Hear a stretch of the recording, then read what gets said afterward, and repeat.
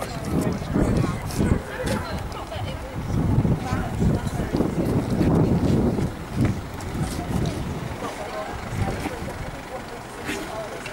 we're here with... Oh, Vinnie? With her... Ezio from Assassin's Creed 2. And as you've made it yourself, what went into the making process? Tears. Lots of tears.